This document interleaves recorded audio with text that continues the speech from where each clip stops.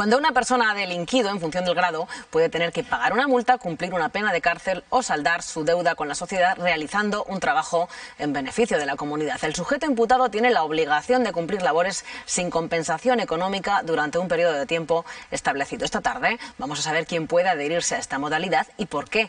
Buenas tardes, Yolanda. Buenas tardes, y saber por qué se puede conmutar, pero todo es posible gracias al artículo 80 del Código Penal, que establece que jueces y tribunales pueden establecer la suspensión de las penas privativas de libertad.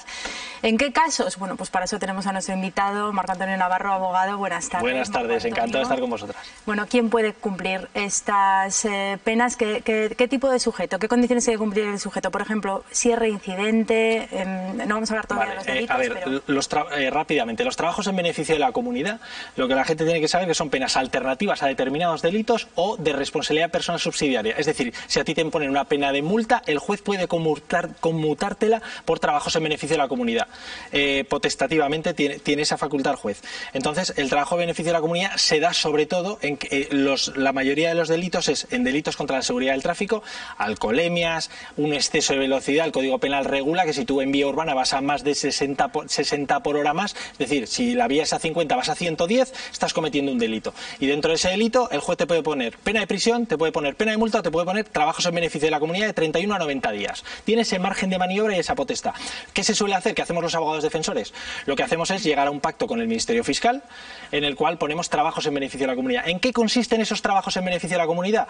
Pues muy sencillo. Eso lo gestiona todo el CIS, que es el Centro de Inserción Social, que es el famoso 13 Rosas, la antigua cárcel de Torrero que todos conocemos, y entonces lo que se determina ahí es, pues a ver, este señor que haga 41 días de talleres de formación en seguridad vial, le dan charlas, llevan personas tetraplégicas de accidentes de tráfico. ¿Para qué? Para concienciar a estas personas del delito que han cometido. Pues ahora vamos a profundizar un poquito más en este tema, pero vamos a conocer de primera mano a una de esas personas que están cumpliendo ahora con esos servicios por la comunidad.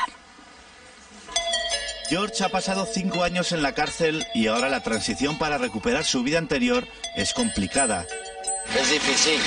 Al salir y empezar otra vez de cero, pues no es fácil. Sin tener ninguna ayuda ni nada de ese estilo, se pasa mal. Tiene que realizar trabajos comunitarios durante 5 meses en la Fundación San Blas. Esto le ayuda a socializar y también a devolver a la sociedad parte del daño causado. Un bien, digo yo. Me han ayudado en el sentido de que me han dado la oportunidad de trabajar aquí y llevarlo bien. En la fundación están mínimo un mes con diferentes tareas. Sobre todo de limpieza y apoyo en la cocina. Por ejemplo, como aquí damos cenas o desayunos, que son las horas que a ellos les pillan, pues el servir las mesas, recogerlas, después cuando ya se ha ido todo el mundo limpiar. Por ejemplo, nos viene una persona que dice, bueno, pues yo en mi vida profesional soy electricista, fíjate, nos viene de categoría, que otros son pues carpintero. Entonces aquí cuando viene uno pues nos aprovechamos también, pues si quieren, para que nos hagan esos trabajos que ellos pueden hacer perfectamente porque es su profesión habitual. En San Blas viven una realidad que muchos desconocen. Este tipo de centros, como es nuestra fundación, lo que me gusta que se lleven es el aprendizaje de la cara de la sociedad que no se suele ver en otros sitios, ¿no?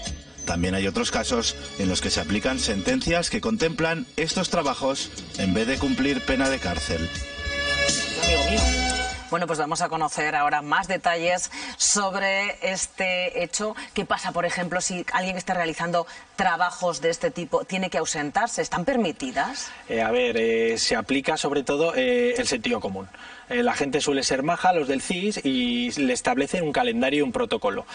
Hasta 2 tú puedes abandonar. Si abandonas, en función si es una pena alternativa o una responsabilidad civil, una responsabilidad personal subsidiaria, ¿qué puede hacer el juez? El juez te puede revocar la pena y puedes cumplir en centro penitenciario pena privativa de libertad. Caray. O sea, sí, es que es algo muy serio. Entonces, si a ti te están sustituyendo una pena por unos trabajos en beneficio de la comunidad y tú lo incumples, porque eso se manda informes, no sé si son semanales o quincenales o creo que son mensuales. Si tú lo incumples o abandonas, el juez tiene potestad, aparte de abrirte un procedimiento por quebrantamiento de condena, que conllevaría pena de multa o pena de prisión, depende, es el 468 del Código Penal, podría revocarte la pena que te había conmutado. O sea, cuidadito, la gente lo suele cumplir, ¿eh? He visto muy pocos incumplimientos. Bueno, y además me decía, hace unos minutos hemos tenido en plato a una psicóloga de ASAPME, a Lola, que me decía, bueno, en ASAPME sí que cumplen este tipo de servicios. Dice, claro, también es una responsabilidad para la propia organización si incumplen, porque si delinquen en el momento en el que tienen que estar aquí, pues también la asociación se puede ver implicada. O bueno, la clave de todo esto es concienciar.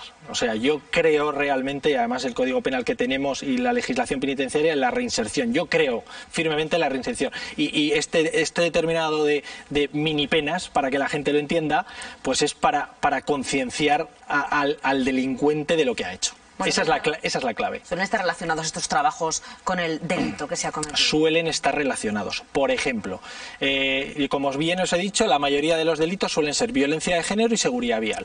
Si tú cometes un delito de violencia de género, es decir, eres un maltratador, hablándolo en lenguaje coloquial, te van a hacer talleres formativos, te van a hacer terapia psicológica o psiquiátrica, depende de lo que necesites. ¿Para qué? Pues para concienciarte que lo que has hecho está mal y ha conllevado una consecuencia jurídica, que es un delito. De primera mano, Marco Antonio, ¿tú has conocido a alguna persona que haya pasado por este tipo de servicios y que se haya reinsertado sin ningún problema? Hombre, claro, yo tengo muchísimos clientes, por ejemplo, los delitos contra la seguridad vial. Todos los días hay juicios rápidos en los juzgados de gente que ha bebido más alcohol que el que dice el Código Penal, que es 0,60 la tasa, y conlleva trabajos en beneficio de la comunidad. ¿Qué haces? Pues medidas de sensibilización y talleres y cursos formativos. ¿Y qué tipo de acciones se suelen llevar a cabo? A veces incluso acompañamiento a mayores. Sí, claro. Se llega a acuerdo con fundaciones, con asociaciones y, por ejemplo, he tenido clientes, sobre todo en delitos de violencia de género o violencia doméstica, que les han impuesto, pues con la Fundación Ozanan tienes que ir a un centro de día y te hacen un calendario.